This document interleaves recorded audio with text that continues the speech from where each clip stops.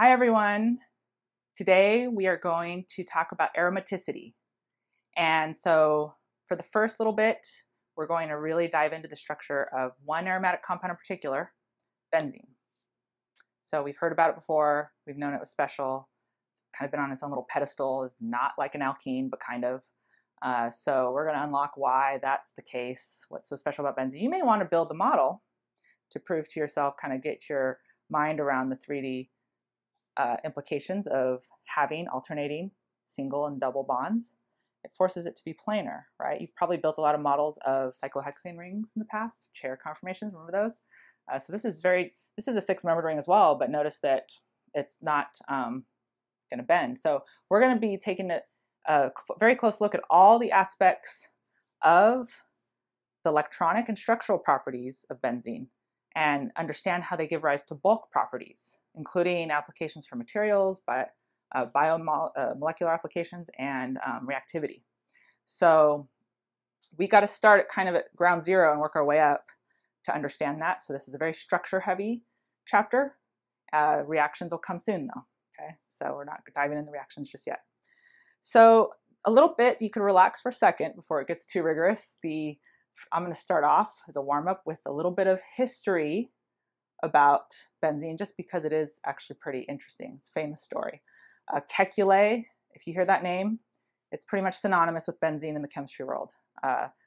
His major discovery was the structure of benzene. Why is the structure of benzene so difficult? By NMR, mass spec, you would have figured that out very quickly. However, that wasn't available back when it was discovered. So they knew only the formula, C6H6. However, that has lots of isomers. So how did they arrive at the correct isomer that would account for its unusual stability? So they knew it was very stable. They knew it did not react quite like any other N-saturated hydrocarbon. And then they also knew what its formula was. So how did they get it in the cyclic nature? And how did they get this proposal that it was delocalized, so in other words, conjugated across all the atoms in the ring? Well, it was an interesting famous story where Kekule has, I guess like any mad scientist would, his eureka moment in his dreams.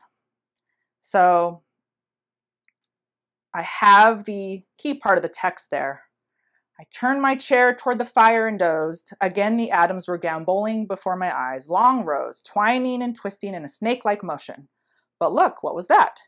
One of the snakes had seized hold of its own tail, and the form whirled mockingly before my eyes. As if by a flash of lightning, I awoke. I spent the rest of the night working out the consequences of this hypothesis. So, in other words, he had a dream about a snake, which I imagine, you could stretch it out to be linear. And maybe, perhaps, I'm just extrapolating here, that a lot of the proposed isomers that were going around were linear, or acyclic, in other words. But then the snake bit its own tail and created sort of a cyclic animal briefly. And so benzene, it was thereby kind of his conclusion that benzene is a cyclic animal or beast in its own right. Not just that it's a cycle, but also that the pi bonds are arranged such that it's alternating double single, which allows that cyclical traversing of electrons. And in fact, he's famous enough to have appeared on not just your textbook, but postage stamp. Yes, I have a sort of a geeky hobby that I'll share with you, to collect stamps, but not just any stamps. I like chemistry stamps. I think it's cool when they show up when a chemist is famous enough to show up to the whole world, not just the chemistry community. So this is an old stamp. It's actually just 2 of them, but I didn't want to separate them, so I framed them, and they're in my office. That's the bookshelf they're on, so you get a chance to visit, I hope. This is the benzene structure around his head. And so there's no snake in this one, but if you look it up, you might see some pictures of snakes biting their tail if you want to read more about his dream. But you could see the alternating double and single bonds. All right. So he made it onto a stamp, and I'm a proud owner of the stamp. So anyway, interesting history, famous story. Now, as far as the actual structure goes, we're going to take some due diligence into looking at it more closely. It looks very simple, and it actually is not, it's not terribly complicated. Yeah, I know. I'll get this library out of the way. Here we go. Okay, so we have benzene, the way we've always been looking at it. And if we draw on all of the H's, we might see C6H6. Why am I doing that? I just want to highlight the bonds that are going on there. This is totally a review right now. I hope you understand, have a good understanding of hybrid orbitals and atomic orbitals that were not hybridized, molecular orbitals, right? So, but I'm going to go over it nonetheless because we have to be able to kind of go on and understand what's going on structurally. So take a look at the benzene sigma bonding framework. That all happens in the plane. Remember, sigma bonds overlap end to end.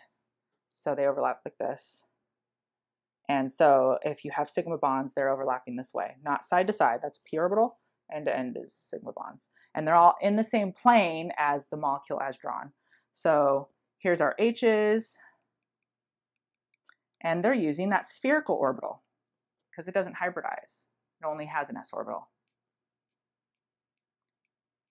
If we zoom in a little more, we'll see that our, I don't want to do that, our carbons are not using pure atomic orbitals. They're using hybrid orbitals for their sigma bonding framework. What are these carbons doing? These carbons each have an H attached. So let's go back and kind of look at that. They each have an H attached. They need a sigma bond to the H. They need a sigma bond to their other carbon, their neighbor carbon over here, hello neighbor, and they need a sigma bond to the carbon over here. They also need a pi bond to one of the carbons, one of the two carbons, pick any one. So it needs to use 3 sigma and 1 pi. So let's write that down. 3 sigma plus 1 pi. That gives us a total of 4 bonds for carbon, as we know it makes. When we use 3 sigma plus 1 pi, what does that translate to in terms of hybridization? Remember how to determine your hybrid orbitals being used? You can make a list of all the orbitals available. Carbon's a second row element, so it only has access to s and 3 p's, px, py, pz. So you can even write that, it's not necessary. But we know we need 3 of those to be hybridized for our sigma. Always sigma bonds for carbon are going to use a hybrid orbital. And this needs a p orbital by itself. So let's reserve a p orbital for our pi bond. What's left over is what we're allowed to mix for hybridizing. That makes perfect sense because we have 3 orbitals. We need them for 3 bonds. You combine the 3 orbitals, you get 3 new orbitals out. So I'm going to circle that. What's in my blue circle? sp2. And then I have the p, so those are for my sigma bonds. I have the p, pure p orbital there for my pi bonds. That describes the orbitals that are being used by carbon and benzene. Now this sigma bonding framework, if I label all the sigma bonds, I'll use blue since I was doing it there, I of course have one between the hydrogen and the carbon. Notice they're not matching. H is using an s orbital, it's overlapping with one of the hybrid sp2 orbitals. So let's label that orbital. In fact, I'm going to label all 3, I'll just pick on that carbon. It's using 3 sp2 hybrid orbitals because it needs to make 3 sigma bonds. Its 4th bond is a pi bond. We'll cover that in a second. So I've labeled them all. I'm going to go around and make sure I labeled all my sigma bonds. Every time they overlapped, we have a sigma bond. So there's 6 sigma bonds between C's and H's. There's 6 sigma bonds for this, making up the sides, right, for the CCs. Now, another representation you might see, and this is going to get helpful. So this accounts for all of our sigma bonding framework. I'll write that right here. Framework. It's in the plane of the molecule as we drew it. So p orbitals are not in the plane. They're perpendicular, above and below the plane. So one lobe is above, the other lobe is below. So it's hard to draw a p orbital coming out at you, and that's how we draw benzene on the paper. So in order to get a better picture of something out of the plane, it's not uncommon to kind of, instead of drawing it completely perpendicular to the paper, if this is the paper coming out at you, and not wanting to draw it completely in the plane, we do it somewhere in between, where we just pull down that top, see this side right here? Just going to pull it down towards you just a bit so that you start to see that we're looking at it a little bit out of plane. To depict that in 2 dimensions, which we need to be able to do because we're drawing things on paper, looking at things on screens, not always having a model kit ready or time to do that, right? So when you're doing homework and whatnot, you want to be able to kind of switch back and forth between 2-dimensional thinking and 3-dimensional. And so this 2-dimensional representation is helpful for visualizing what happens when I just kind of tweak it out of the plane a little bit, so bring it towards you, and that's illustrated with this boldening of the front bond here. It's really extra dark to show that it's coming out, but just slightly. It's not perfectly perpendicular to the plane of the actual screen. So when we do that, that makes it easier for us to draw in those p orbitals that are above and below the plane. So this makes, whoops, I'm going to find all the pi bonds, and I'm going to show how we usually indicate a pi bond. We show an arc between them, p orbital overlap. Notice it's side to side. So notice these sides, they kind of meld together if you look at one of those molecular orbital depictions. Overlap. They have to be parallel. Parallel p orbital overlap allows us to have a pi bond. I'm going to do the bottom overlap in blue just because I want to be able to distinguish between it. So here's my blue that are overlapping below the plane, and then here's my red that are overlapping above the plane. But remember, Kekulé discovered that it's delocalized. There's resonance there, and we could see that. We know about resonance, so we can see that if we were to allow it to have resonance, that each and every one of those, the resonance hybrid, would have pi bond character everywhere. Because remember that we have, let's draw that out so we could draw the hybrid. We have this going on, which is the picture above. So we have ours down here, here, and here. And so the hybrid would look something like this. Every single sigma bond is accompanied by a neighboring dotted line to indicate that there's partial pi bond character at every single one. Right? So that's why we have the shortcut notation of the circle. It's not actually preferred use because we are doing mechanisms with reactions, so we like to actually show the pi bond doing things. But I'm throwing this in here so you're not confused if you see it, because these are the same. This means the delocalized hybrid of these two. So it didn't matter which one you drew, and it doesn't because they're interchangeable. So when we have resonance structures, kind of keep those in brackets. Okay, so if that's the case, fully delocalized around all carbon atoms, then this is not accurate. This is showing them discretely localized between each of these p orbitals. So to show that they're all delocalized, I'm going to connect them. So I have my blue in the hand, so I'll stay with blue. That means they can all have a blue donut, if you will, on the bottom, and I have a red donut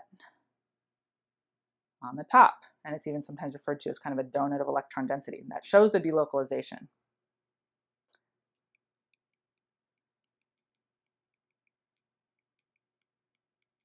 And this is pi electron density above and below the plane.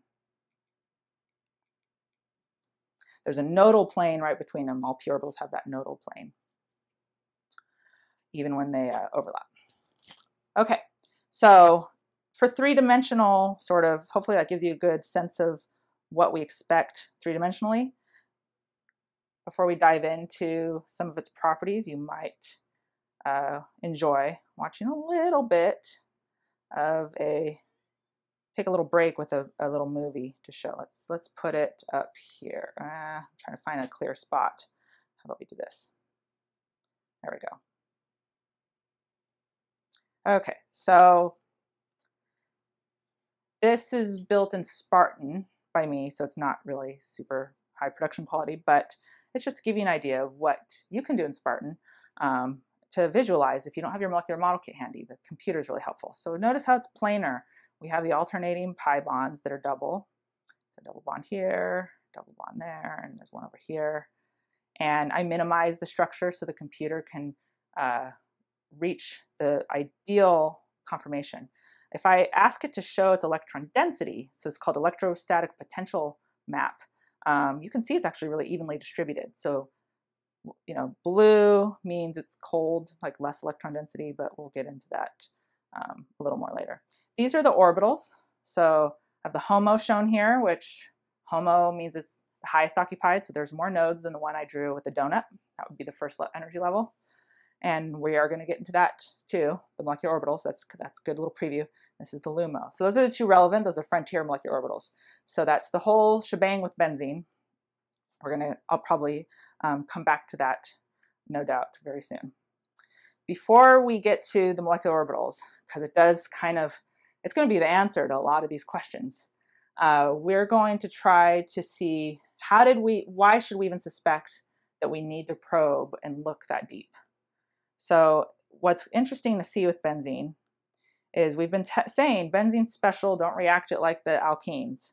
But if you try to, you can eventually get it to do some of the same addition reactions that alkenes do. So let's take hydrogenation, for example. That's a very simple alkene reaction. So in other words, we take an alkene, we add hydrogen across the pi bond, and we get an alkane. And so we're going to start with cyclohexene, cyclohexadiene, and then cyclohexatriene, in other words, benzene, and see what the difference is when we try those. Okay, so this is very similar to what we did with our conjugation section, comparing the reactivity differences between conjugated and not conjugated. Now we're going to work on whether it's aromatic or not. Okay, so one alkene. So this is a mono alkene.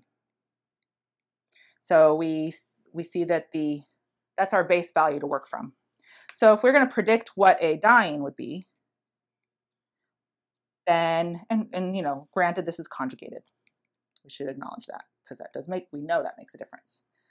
So let's say, okay, without accepting that we know it's conjugated, we'll change the value. Let's just do a quick calculation. Negative 28.6 kcals per mole times 2 because we have a diene. Okay, if you plug that in, negative 57.2 kcals per mole. Not a perfect match, but we know that conjugation will change predicted from experimental.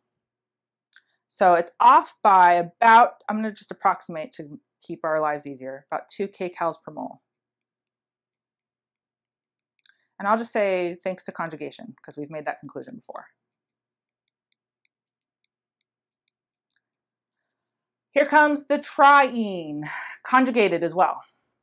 So if we were off by 2, we should maybe, if it's linearly related, then we should be off by a little more, right? So 4 kcals per mole. Let's see how far we're off.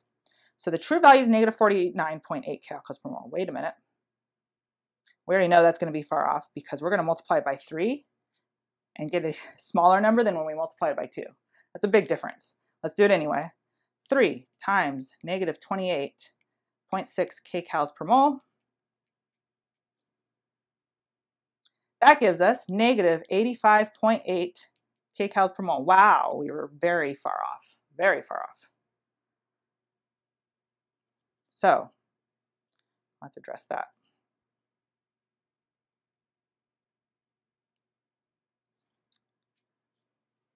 I said very far off, but how far off?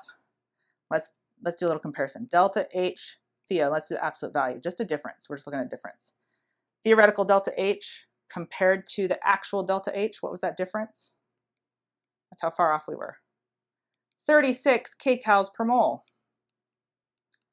If this was simply a conjugated triene issue, like, oh, we had one more bond conjugated, then we should say, whoopee, we're going to be off by, so if we said conjugation is the reason, let's propose that. Conjugation is the reason. We know what conjugation does to this value because we showed that with the diene. It took us off by 2 kcals. So if we have 2 that are conjugated, took us off by 2, 3 that are conjugated, let's say it would take us off by 4 kcals, right? But we were way off from that. So the delta H was off by more than 4. I mean, look at that difference. Therefore, we can conclude that conjugation alone does not explain the stability.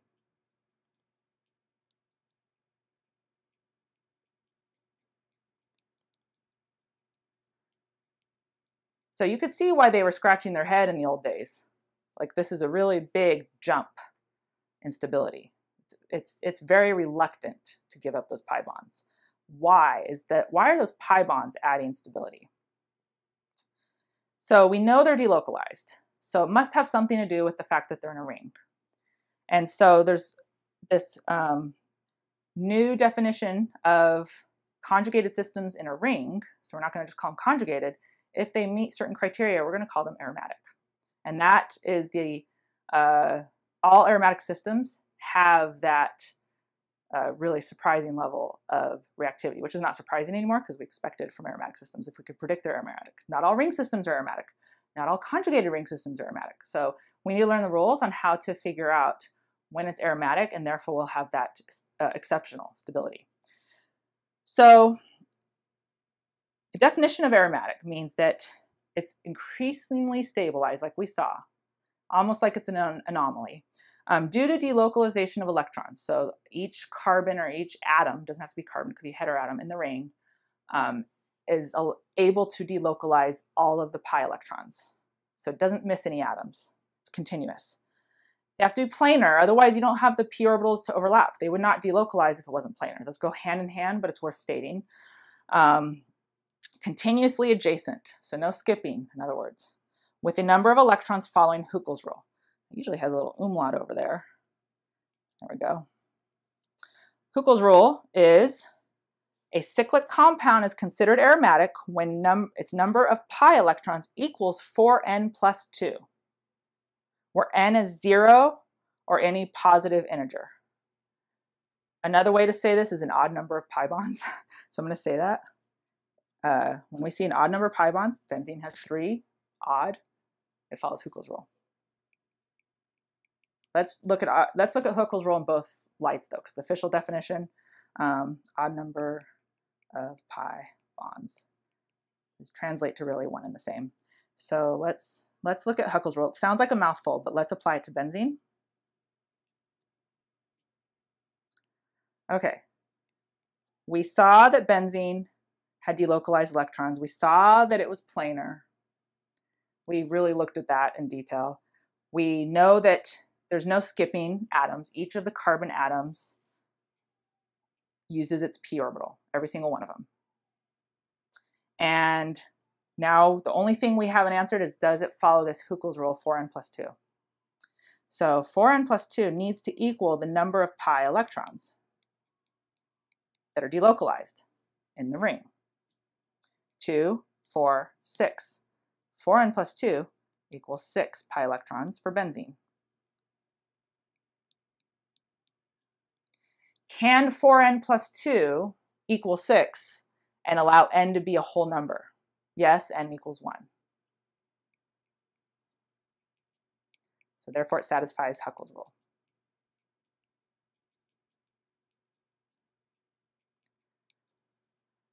But there's a pattern with that. This equation really only works if you have an odd number of pi bonds.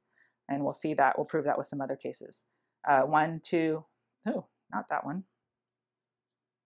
I'm just going to redraw it. That's the shortest way to recover this issue. Okay, so 1, 2, 3 pi bonds in benzene.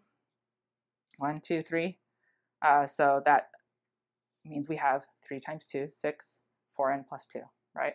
Because 4n comes from a 2 times whatever that is, usually 2 electrons that are part of it, and then you add another one, so that's that extra pi bond.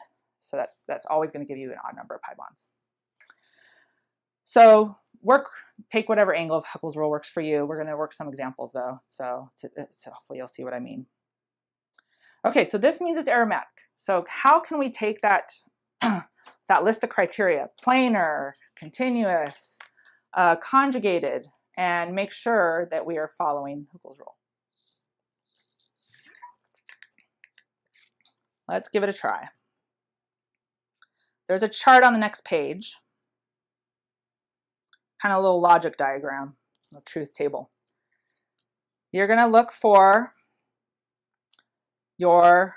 we could do this again with benzene to prove it passes the test.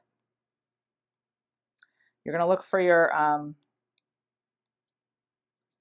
there's 2 tests that it has to pass to be aromatic. So you always ask this one first. Is there a ring with continuously delocalized p orbitals? No skipping atoms. That's what continuous means. They're all unadjacent. Continuously means no skipping.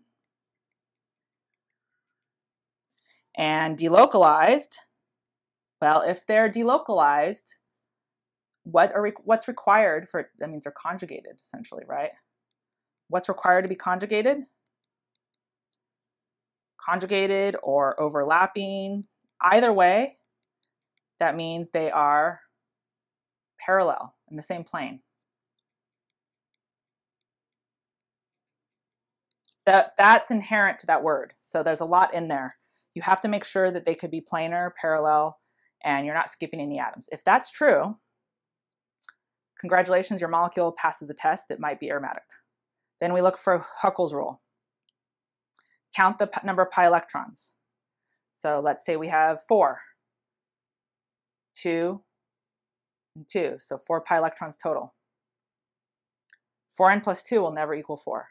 So it would not be aromatic. That would be anti-aromatic. In fact, n equals 1 if we have 4 pi electrons. It actually follows the anti-aromatic rule. So it's called anti-aromatic, the opposite of aromatic. If it passed test number 1, it's planar. The p orbitals can be perpendicular, parallel, and in the same plane. So they can all be delocalized. There's no skipping. All of that is passed, yet the electron count is wrong, then it's anti-aromatic, the opposite of aromatic.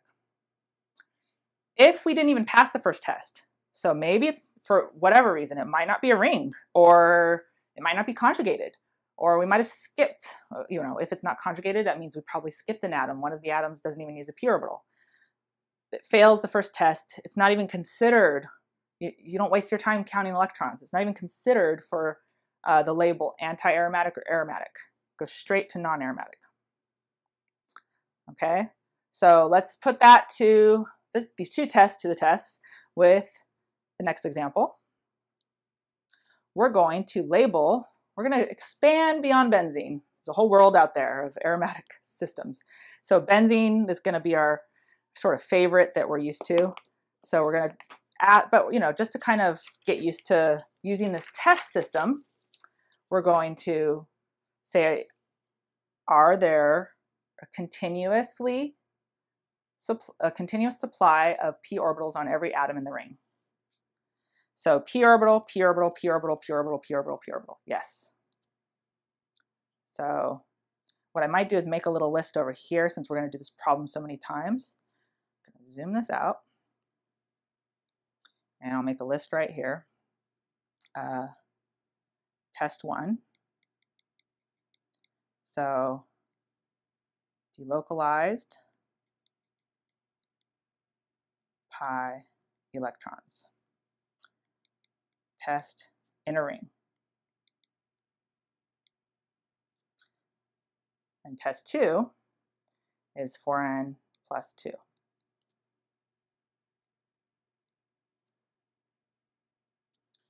Okay, so I'm going to start with benzene because that's the easiest. We've already really established it. We know it passes the first test. Every single carbon atom is using a p orbital. It's delocalized. So we'd say, yep. So let's move on to the next one. Number of pi electrons is 6 pi electrons, which can be equal to 4n plus 2. So yes, passes both tests. It is aromatic. Let's go to the one right before it, cyclobutadiene. The ring, we can assume, unless you're told otherwise, because you would have to build a model every time to know if it's planar or not. So that's the only way to have delocalization, remember, is if the ring is actually planar. So let's assume it's planar, or you will be told otherwise, because you don't, on paper, you can't see if it's planar or not. So let's assume it's planar, and we're going to go ahead and calculate the number of electrons in the ring. Actually, no, that skips it. We're going to do test 1. We're going to make sure they're delocalized. Okay, every single carbon is using a p orbital. That means we can write a resonance structure for this. That means they're, in other words, they are conjugated. And because it's a ring and it's so small, it has to be planar. Try to build this model. It's really hard because it's tight, can't rotate. So it's definitely planar. In that case, it passes the first test. Planar ring, delocalized pi electrons, meaning every carbon's using a p orbital. Okay. Test number 2. Electron count. How many pi electrons are there? 2 times 2 pi electrons equals 4 pi electrons. So each pi bond uses 2 pi electrons. So we have 4 pi electrons. That does not equal 4n plus 2. That equals 4n. So this is not aromatic. But because we made it to the second test, we're going to call it anti-aromatic.